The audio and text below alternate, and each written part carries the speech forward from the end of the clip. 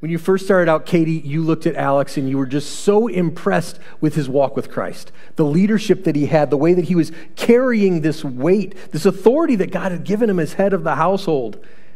He was growing more like Christ, but now he's stuck, right? You guys are stuck there.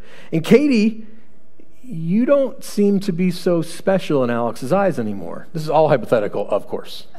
None of this is true. I mean, because you're so focused on carrying this that maybe Alex isn't getting the attention that he once was.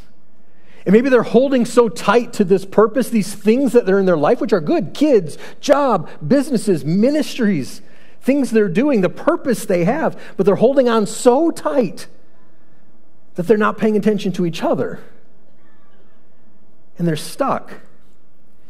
And Alex is a little jealous of how much time Katie's spending with the kids. Or both of you are clinging tighter and reaching out, trying to hold on to each other.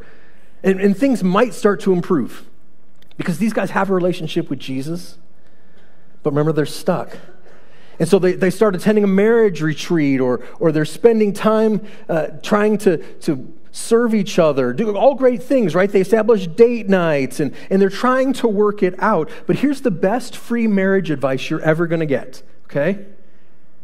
Take a few steps up the ladder.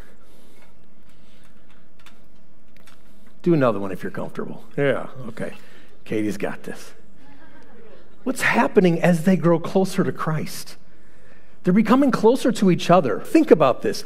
The key to their marriage, them growing closer, more intimate with each other, having a close relationship, isn't trying to figure out this in between each other. It's them growing closer to Jesus. As they grow closer to Jesus, all of those things somehow, in this mystery, this miraculous gift of God, they begin to change. They begin to feel closer with each other.